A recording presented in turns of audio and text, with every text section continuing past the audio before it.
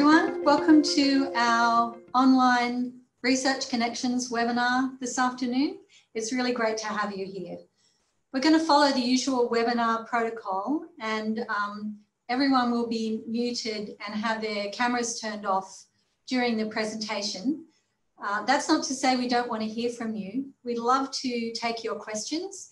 And so during the presentation, you'll have the opportunity to post questions to slido.com using the event code connect2. That's slido.com using the event code connect2. During the afternoon, we'll be accepting your questions. Rico will be making a presentation, and then we will have some time for discussion at the end of his presentation. Before we get started, I'd like to acknowledge that the University of Sydney Business School is located on the traditional lands of the Gadigal people of the Eora Nation. The Gadigal people have been sharing knowledge, teaching and learning for thousands of years. And as we continue these practices within the business school, I would like to pay the respects of the university to the knowledge that's embedded within the Aboriginal custodianship of country, and offer my respects to elders past, present and emerging of all the lands on which we meet today. The Research Connection series, of which I said this is the second webinar in the series. The goal of this series of webinars is to help our undergraduate and postgraduate students connect with the important research scholarship that the business school conducts, that informs innovative business practice, regulation and policy, not only in Australia, but around the world. This afternoon, we're going to join a discussion led by Professor Rico Merkert on airline strategy in a post-COVID world, back to the future, a topic that is of great interest to everyone here this afternoon and to me personally. It's a great pleasure to welcome Rico to give this presentation. Rico is Professor of Transport and Supply Chain Management and Deputy Director of the Institute of Transport and Logistics Studies here at the Business School at the University of Sydney. Rico has devoted his research career to investigating the economic impact of transport infrastructure, understanding performance measurement and management strategy in that field.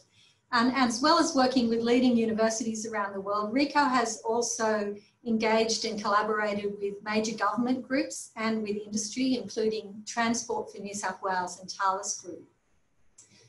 All of us must remember that one of the first and most striking effects of the COVID pandemic following the border closures was felt by the aviation industry. I live in Mascot in Sydney, not far at all from the airport, and since March, I've been adjusting to a very unusual silence overhead. I've got to say it's a bit unsettling. It feels a bit like a ceasefire in a war zone, and it leaves me wondering what's going to happen next. This afternoon, Rico is going to lead us and guide us through some interesting answers to that question, with some ideas about what trends will be in the aviation industry and what business models are likely to survive. So with great pleasure, I hand over to Rico, who is hiding behind his mask, and we'll continue from now. Thank you very much, Susan, for this kind introduction, and welcome everyone to this Research Connection webinar on airline strategy in the post-COVID world, where I asked the question whether we are going back to the 1960s or perhaps to the future.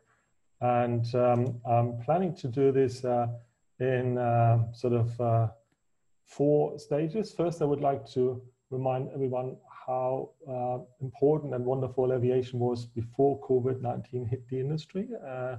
We are then going to cover the mess we are sort of in right now. And then we will look at some strategic responses that airlines have chosen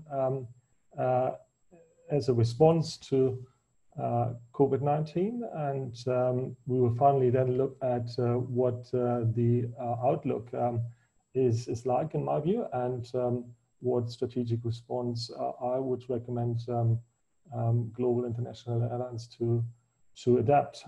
In all of these sections, I will try and provide you with some examples of my own research as I've done quite a lot of research in this area, and aviation is, as you probably can see in the background here, really an industry that I'm very passionate about, and we could probably talk for hours on this topic. And so probably for me, the challenge this afternoon will be to remain in the 20 minutes that I have been allocated to. Obviously, what I will do now is just take off the mask so that you can all hear me a little better. And so what I would also like to do now is just ask you a couple of questions that I've prepared here to give me a better view of what you think is currently happening, and also to make this a little bit more interactive. Because again, this is for, the presentation is essentially primarily for undergraduate students or students more generally that are interested in perhaps our Master of Commerce, our MBA, or Master of Logistics and Supply Chain Management. And you know, this is how we teach at the moment. Very interactive, a lot of things online, but also on campus, and always presenting the latest findings of our research projects. And there are many at the moment that involve the global airline and global logistics industries. So if I could perhaps just ask you to go to menti.com and please answer that question. How many flights have you been on in the last 6 months?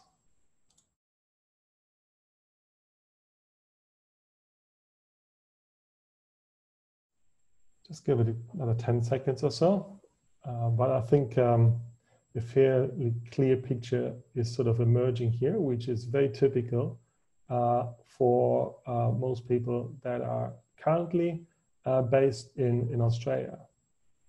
In Europe, North America, perhaps the picture is a bit different, but here in Australia, very typical that a lot of people won't have been on any plane for the last 6 months. And that includes me. I used to fly a lot and long distance, typically 4 to 5, sometimes 6 long-haul flights, and then lots of domestic flights as well each year. But the last 6 months, none. And so I'm in that camp on the left-hand side where we have 28 responses so far. So maybe let's look at the next question, which is sort of really important to the industry at this point in time.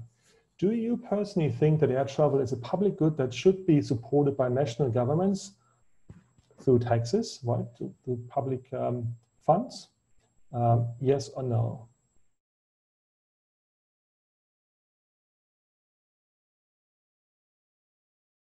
Okay, I think we can sort of leave that here. That's actually a bit of a surprise. I would have thought it would be a lot more equal, because it seems that there are a lot of people out there that want to fly like crazy, but don't really want to pay a lot for it, right? So usually chasing cheap fares all the time, and really also don't want governments to support airlines, which you could ask, whether that makes sense, given that normally public transport, for example, buses, trains, everyone is happy for those guys to get subsidies, or what, as we call it, government procurement involved in those organizations. So the government procures that service from private companies, but for airlines that doesn't seem to apply. So it's interesting to see that you support this view. The majority of people would probably not support that. Now, let's end this short survey with a quiz.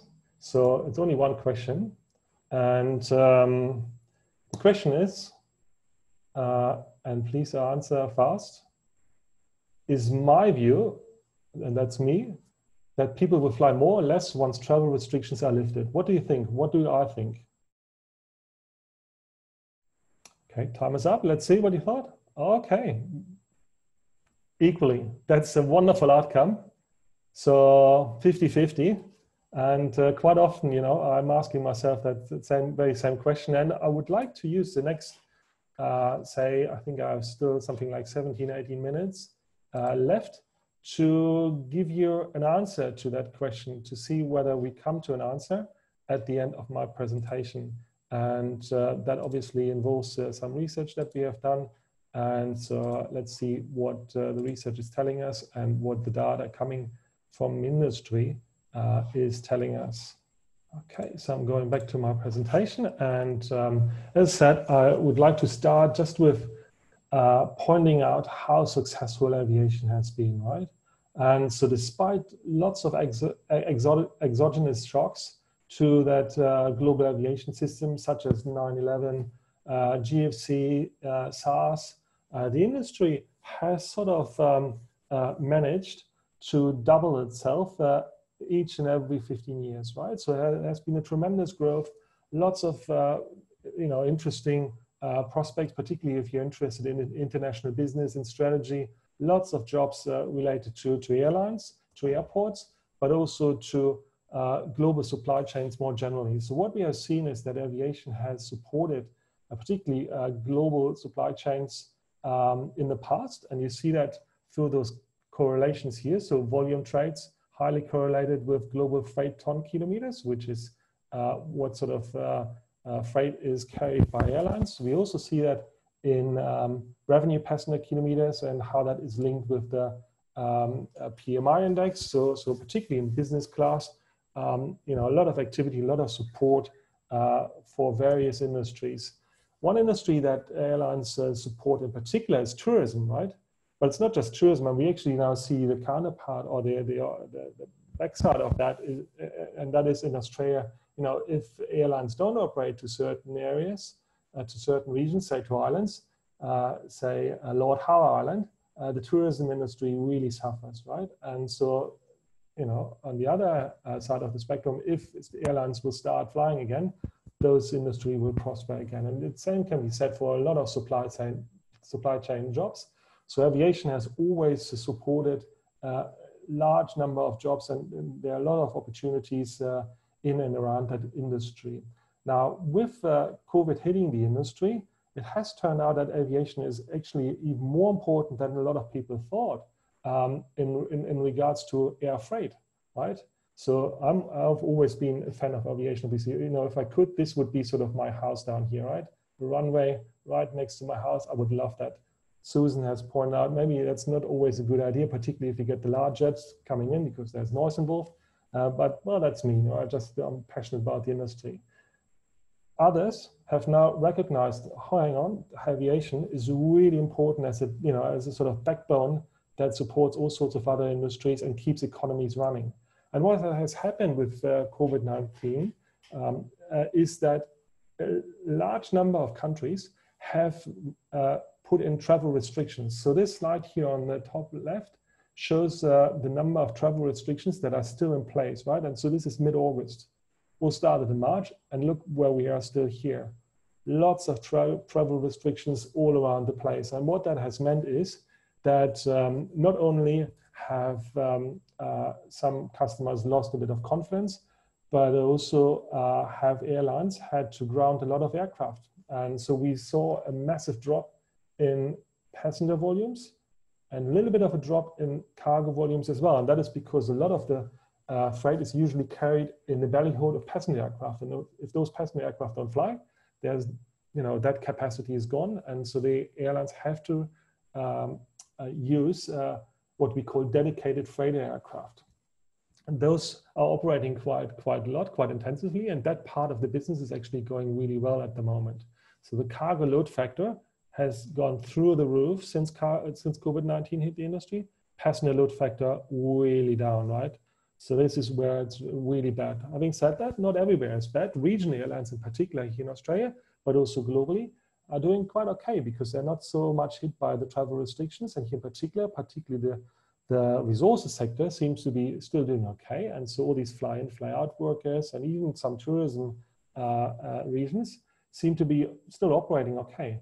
But the large international airlines, they all have grounded large parts of their fleets, and in particular, the very large aircraft, such as the 747 or the A380, early retirement or put into the desert where there's less corrosion and hence less need for maintenance, all in there. As you can see here, in that picture, in the Mojave Desert in the US and Kaunas. That obviously poses interesting questions because as an airline, what you normally would do, and this is what we have shown in our research, is that you want to have standardized fleet. So you want to have as few aircraft types and aircraft engines in your fleet. Now, if you remove, certain aircraft from your fleet, or if you add once you uprun your operations again, do you do that across the board, or do you just take certain aircraft types? How to do that is a very complex and quite challenging question. Now, what has happened also is that the airlines have received quite a bit of support from governments, and they had to, because what COVID-19 meant to a lot of airlines is a serious cash flow issue, right? People not flying, aircraft grounded. So a lot of expenses that still are ongoing, such as depreciation, wages, all this sort of stuff. And so a lot of airlines have been, running into serious cash flow problems. And so governments stepped in the US, in Europe, here in Australia, and helped the industry. But a lot of that money needs to be paid back. And it's quite often also comes with strings attached, such as in Europe, where, for example, the French government now wants airlines to look more into high-speed train operations, that sort of stuff. So away from aviation, which is quite often seen as not really environmentally friendly. So a bit of an issue here. And if we look at strategy and Porter and what he would say, well, he would probably say run, right? Because we see in all these, in his 5 sort of areas where he says, look, this keeps airlines competitive, substitutes Zoom, right? We're doing it now. But people, is there a need to really travel to each and every meeting? Not good, bargaining power of customers are very high at the moment.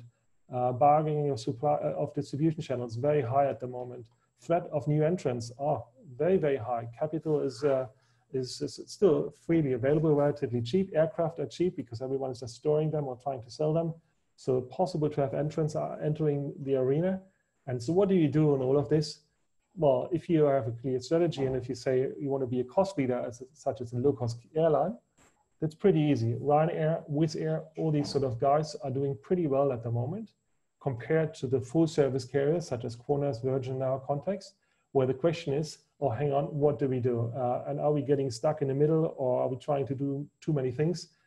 Do we actually offer enough value to our customers to come back, like in the 30s, where smoking was still allowed in the plane? Like, picture it up here. That could be the future. The problem is that airlines are seeing at the moment that business class is not flying as much as they used to. So as I said, low-cost carriers are doing pretty well, but full-service carriers are seeing massive drops in their EBIT margins, so in their profitability, right? And so it's really tricky, and a lot of commentators, a lot of researchers, and even the airlines themselves ask themselves the question, is that business model broken? Is there a future for airlines? And I would say, well, the future is already here. Because if you look at what a lot of airlines do, they look into data pools and they data oceans, and they try and use that data in a much better, much more efficient way as they used to. So essentially, airlines are now turning into data companies that focus very much on loyalty programs and just happen to fly some assets around, some planes, right? So loyalty seems to be the new thing. And if you look at Qantas, they have produced sort of not very good results in the recently published annual report. But if you look at their loyalty program, they're still sitting at an operating margin of nearly 30%. That's fun. That's amazing, right? That's very good profitability despite the challenging times that we are seeing. And so this seems to be where the industry is heading. Having said all that, how do you do that in a freight space, right? Where you have much more business-to-business relationships, much trickier. And we have done some research on that. And by the way, I have some references in a lot of my slides down here, where you can just click on that link down there and you get to the paper. I believe there will be some recording made available of this webinar to click on this later on. So if you want, and by the way, if you have any questions, again, please post them to slido.com and then use Connect to and post your questions there, which we will attend to after my slides, and I don't have that many more. So we'll come to the questions in a few minutes' time. So loyalty data seems to be the big thing, and there are some positive, some green shoots out there. If you look at consumer confidence, it seems to be going up, and normally what we see is that consumer confidence, or PMI, or sort of other indices, are linked with air travel, particularly in the business sort of cabins, which is where airlines usually make their money. If we look at one particular market, that is China, we see that aviation has actually recovered. That said, it's domestic aviation, right? The domestic air travel, and this is the latest data. So this on the left-hand side, you see comes from McKinsey. On the right-hand side, we have data from the Vogue business, and you see the current month, they've actually surpassed the levels of domestic aviation that they had pre-COVID-19, which gives me a lot of confidence that something similar can happen here in Australia and globally in the domestic markets. International, very different ball game, right? Really challenging and really different. But here in Australia, lots of opportunities. And if you look at the country and the size of the country, and there's no high-speed rail here, and there won't be for a few years to come, that tells you all you need to do, all you need to know, right? Domestic aviation will, in my view, recover. Even better would be to have more integrated transport, such as a bus getting you to the airport, and then from the airport to, say, your hotel. So door to door seems to be the winning formula, which is what we see in freight, e-commerce booming, and other sort of door to door business models. We don't really see it yet in passenger transport, and this is where I think the future lies, and where airlines can do a lot more to make that happen. Because if you involve door to door with public transport, you also not just becoming more attractive to your customers, but also more environmentally friendly. Really good and really important, right? But, well, green shirts everywhere, but globally, things look still very dire because of a lot of aircraft being grounded. Credit rating agencies have downgraded a lot of airlines. They find it harder to get capital. And a lot of them, if you look at that slide here on the left-hand side, on the bottom, have cash that only lasts for 6 more months or so. And remember, in the Northern Hemisphere, winter is coming, right? And winter is usually traditionally the toughest period for airlines. So there is a lot of uncertainty out there, and a lot of questions as to whether some of the airlines that we know, large international, well-traditional, well-established airlines, whether these guys will survive. What do they do to fight all this? On the right-hand side, we see lots of the passenger airlines go and use some of the passenger aircraft, even the passenger cabin, for cargo. Turn the passenger aircraft into cargo, full freighter aircraft. They also park some of the aircraft. Again, that comes with difficulties, but for quite a lot of them, that's the only option at this point in time, because at the center of everything, it's not so much strategy, it's really just survival and what we call cash flow management. Cash is king, right? Qantas selling pajamas, selling all sorts of things just to get a bit of cash into the door to survive the next few months, because afterwards they think things will improve and will pick up, but they need to get through that critical period at the moment. They're also issuing shares, they get loans, all sorts of things to get just a bit of cash into the door. On the other side, and that's much more important, much more strategy related, we have airlines trying to get more confidence into that market, right? So they promise passengers lots of things, face masks, everything is safe, sniffer dogs, picking up COVID, 50 minutes turnaround times for spontaneous checks at the airports. Emirates paying all sorts of, they give you insurance, pay for all sorts of COVID-related costs that you may occur as a result of flight. And just yesterday I was in the media talking about Honeywell. What they do is they have ultraviolet machines going through the aircraft and cleaning them, right? To really have everything spotless in the aircraft. And again, showing that to the market is doing one thing, and that is providing confidence. Okay, so one larger research project that we have done is to get airlines such as Qantas no longer having to do what we call joy flights nowhere, say to Antarctica or so, with no stop, to long-haul flights and what we call ultra-long-haul flights. What that does is you have very long-haul flights, say Sydney, London, Sydney, Paris, Sydney, New York, no stop. And it makes those corridors COVID safe in our view. because you potentially connect bubble with bubble, or you could also say you avoid large international hubs, which may be COVID infested, right? So that's one of our solutions that we present to the industry, and Aircorners and some others are quite interested in that. The big elephant in the room is the carbon footprint. And again, the industry is currently reinventing themselves and putting a lot of strategic thinking into this, as they say, look, once we ramp up, we want to do this in an environmental friendly way. Perhaps there's hydrogen powered aircraft, maybe electric aircraft, or drones, right? So particularly in urban mobility, that seems to be an option. Those longer haul aircraft, they're probably a bit far out in the future, because most of these can only do sort of domestic flights at this point in time.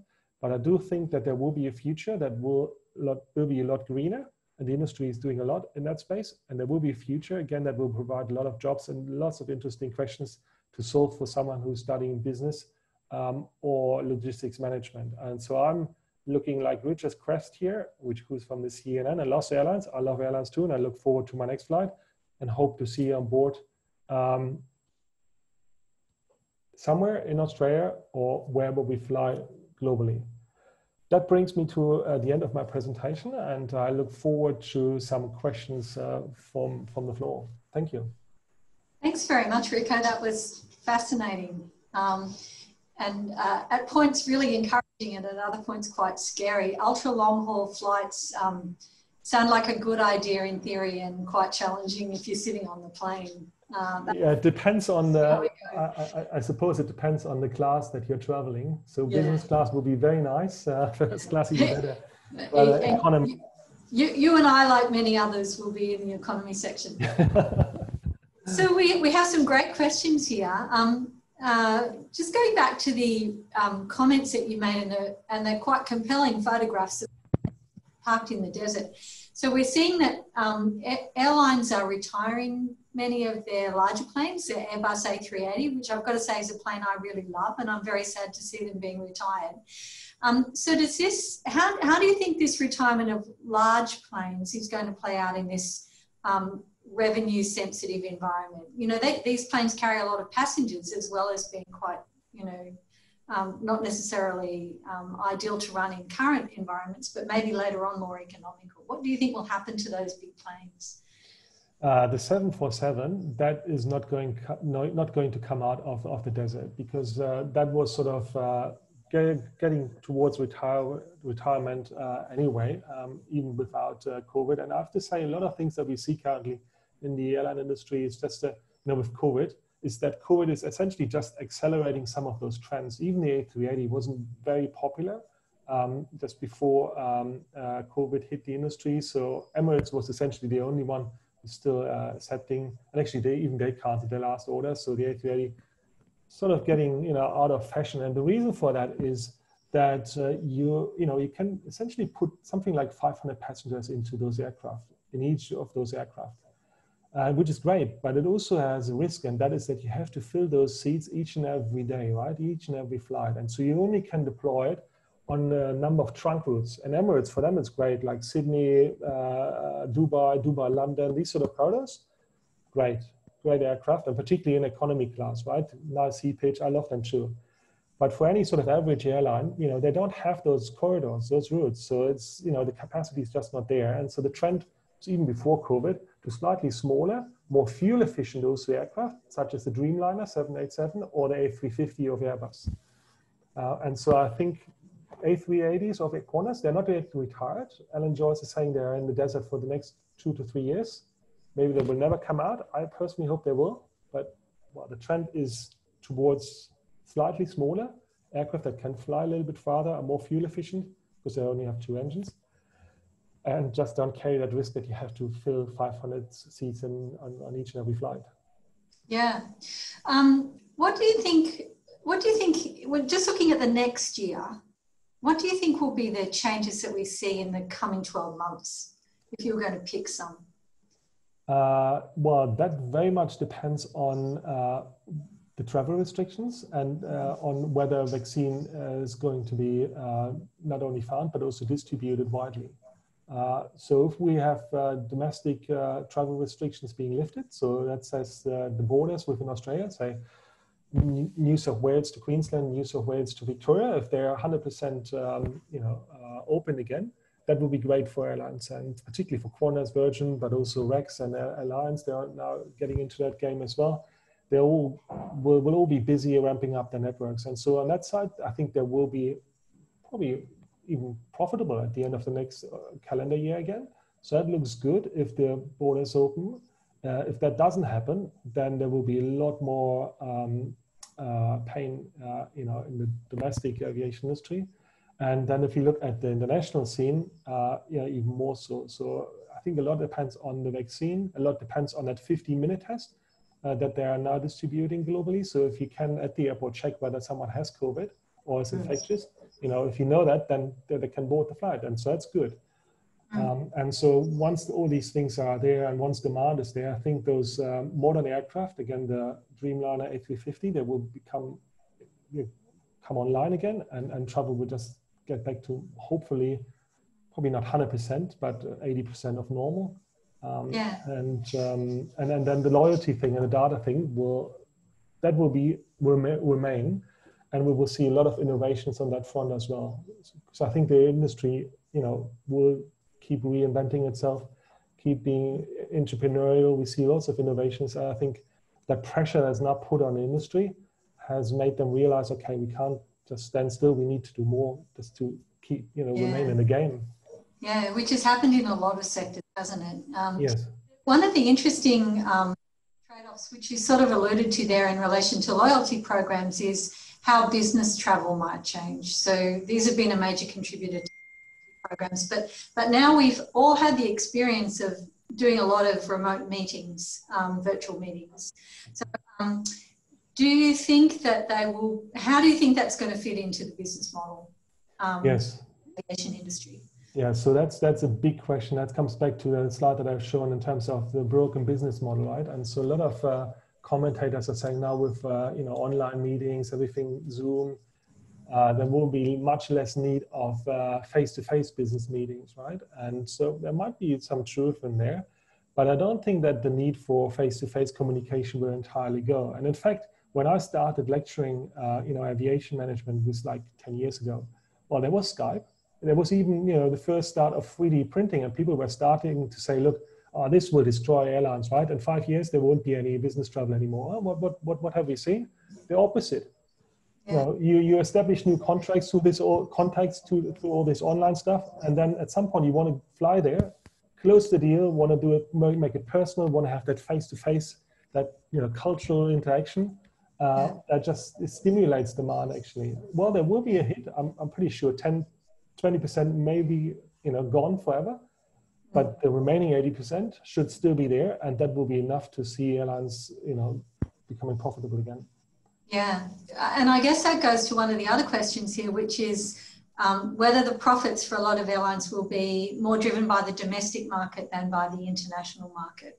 100%, and that has always been the case actually here in Australia. Qantas has always made the profit in the domestic market, international not really profitable, and same with other airlines. And particularly now that you have the economy class sort of booming, business a little bit fragile now, those carriers that don't have a domestic market, they are probably the ones that are most worried. So the Chinese carriers domestic, fine. Qantas, I'm sure a long time will be fine. A lot of the US carriers domestic, fine. But some of those who rely on international, like Cathay Pacific or Emirates, they will probably be a bit worried at this point in time. Yeah, so I want to jump to a question that comes a bit later down, but that relates quite closely to what you've just been discussing, and which is these major aviation hubs that we have around the world, like Dubai, Singapore, Hong Kong.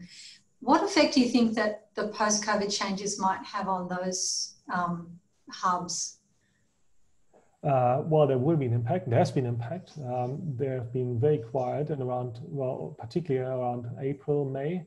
They have seen a big hit, and that actually brings me to the point that I made earlier, that aviation is not just airlines, right? It's airports, is tourism industries and Emirates. They are propping up the airline primarily to support that business community, you know, in the UAE, to support tourism, to have people have a stay over there for 2 or 3 days, spend money in hotels and stuff. And if that is gone, that is a big hit for the economy, not just the airline, right? So that needs to be incorporated into the strategy of that airline as well. And they do that quite smartly, in fact. So they will probably see a hit, and particularly if the paper that I've just alerted to, the ultra long haul flights, where you can actually bypass those hubs, you know, if that flies, if, you know, apologize for the pun there, if that, you know, becomes reality, then those hubs will have a bit of a problem.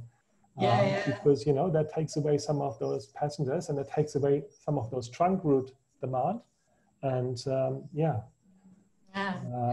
still, it should be enough for them to keep going, but there will be a hit, I'm pretty sure, to some of those hubs. And I've got 2 questions that also connect with each other here that are quite interesting, and they relate to confidence in safety, not so much the planes falling out of the sky, but our safety in terms of our health if we're going on the plane. One question is whether we think cleanliness becoming more important will mean that the airlines give more time to checking health, to cleaning planes.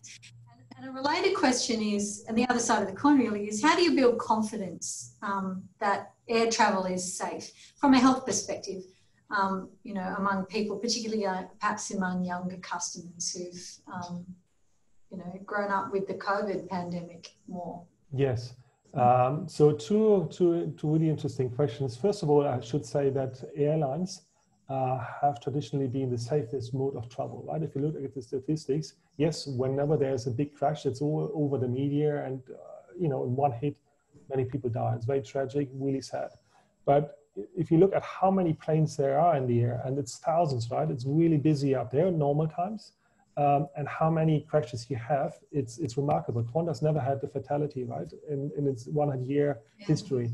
So very safe. And safety, if you look at strategy, safety is right up there. It's the #1 KPI for airlines.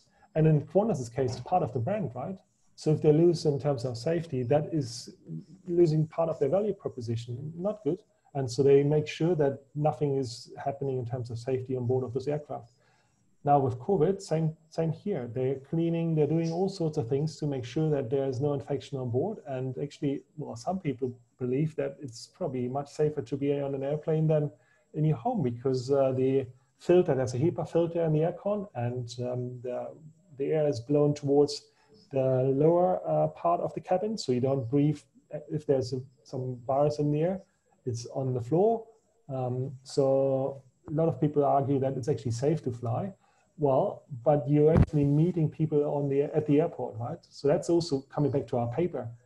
You interact with people, you do duty free, you have check-in, all these sort of things, which are increasingly automated, but you still have interaction with people. And this is where you could contract the virus. Same with traveling on the bus, right? If you have traveled on a bus here, you know, there are not many people wearing a face mask. People freak out when they're flying, but they're board a bus, and no problem there. So it's really to the airlines to build confidence, and this is what they're doing at the moment, showing customers, look, this is safe. We have introduced all sorts of measures to make it even safer. And if something happens, there's a fallback, there's an insurance, like with Emirates, right? They give you insure that if something happens, we carry the cost, don't worry, right? And so I think this will go a long way, and we're rebuilding confidence. Again, in China, it seems to be working. What they've done is they've issued coupons. So you could buy a coupon, and that would enable you to fly as often as you like, say over a weekend, right? Just to build that confidence, and it worked. So I'm pretty confident it will work in other markets as well. Yeah. The fact is, most of us just love traveling, and for Australians for sure. Some assurance and get going again. And family and friends, right? Don't forget that. Yeah, totally important. Yeah, yes. Most of us know someone or ourselves have been restricted from, you know, an important event or contact with someone who's sick. All of these things are really important. What advice, if any, would you have for travel agents? They're caught in the middle of this. Yes. So, travel agents, good question. Go online is the first thing. You need to have an online presence, right? Because a lot of this stuff is done via contactless, seems to be the big thing at the moment. But Also, same with the airlines, you know, tell your clients, and I'm pretty sure that the demographics of travel agents are more sort of elderly people, right, who love cruises, that sort of stuff. You know, that's another fascinating industry, which, you know, it amazes me that they are still around, to be honest, but there are. So there seems to be a demand. And again, just building confidence again and making sure that protocols are followed in terms of safety, and communicating that this is happening is, I think, the main thing for these guys. And for travel agents, probably more so than for airlines. Cash preservation, right? Try and make sure you don't run out of cash before this is all, you know, over. That would be the main advice. Cash management. We all really want this to come to an end sooner rather than later. Well, to some extent, we are in a similar boat, right? With many universities, you know, just make sure your cash, and hopefully you get somehow through this, and then come, you know, out stronger at the other end, more innovative, better positioned. But you know, it's easier said than done, of course. That's right. We probably need to wind up, but I just want to finish with a, perhaps Rico, you could volunteer to respond to some of these Slido questions. I'm not sure if Kath can facilitate that, but perhaps we can do that some other way. But there's one that really intrigues me here. With dampened passenger demand, but cargo demand remaining high, will we see a return to combi aircraft? Yeah, so that's so combi aircraft are sort of aircraft that you can fairly easily convert between passenger and cargo, and some airlines have those aircraft. Quite possible. The question is then, you know, how long is this pandemic going to last, and is it worth the investment?